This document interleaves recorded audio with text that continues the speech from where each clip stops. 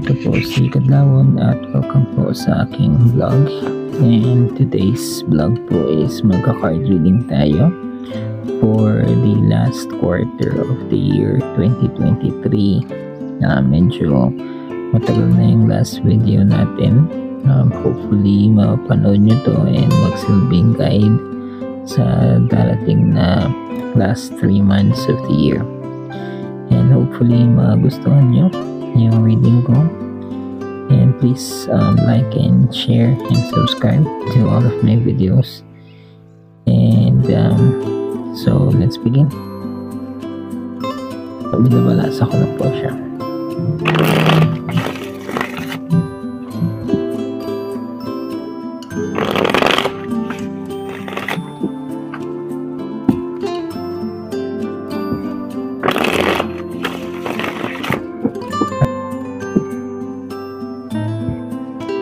Alright, so there you go. Kinakat ko na po siya into 3. And yung first part po, itong unang card is for the element of Earth for Taurus, Virgo, and Capricorn. Second part is for Air, Libra, Aquarius, Gemini. Third part is for Fire, Aries, Leo, and Sagittarius. And the last cards ay para sa element of Water for Pisces, Scorpio, and Cancer. I'll put the link below para mag-go directly na kayo later on. Okay, so let me begin. This is for Earth, Taurus, Virgo, and Capricorn. So it says here that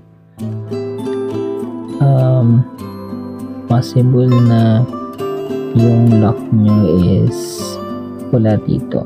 So I would suggest, if you want to find your luck or want to find opportunity pagdating sa finances or career, I would suggest na mag-travel kayo or mag-migrate or go to other places. Mukhang hindi dito yung luck niyo kung nasan man kayo.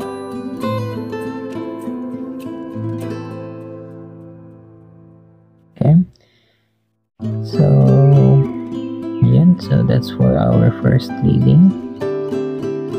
So, for the second reading is for Libra, Aquarius, and Gemini. First card. Second card.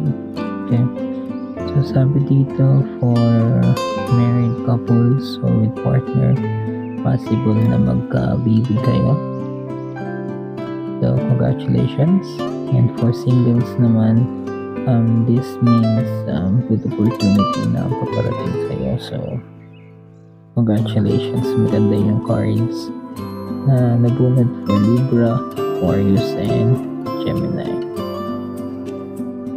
So, for the third part is for Aries, Leo, and Sagittarius.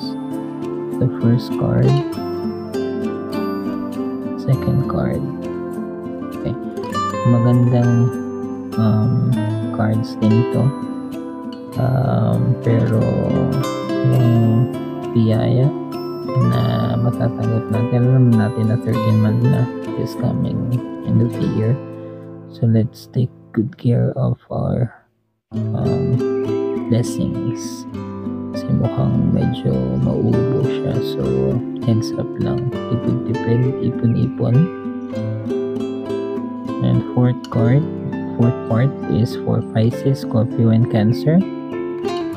Okay, so sabi dito is yung mga resources is gamitin natin sa tama kasi medyo nalilito ka kung anong gagawin mo din sa mga resources na meron ka ngayon. So make sure na maganda yung pupuntahan ng mga ito. Make use of it properly. Ayun, so I guess that's it for the last quarter of the year 2023. And hanggang sa susunod mga katribo. po si Kadlaon. Paalam.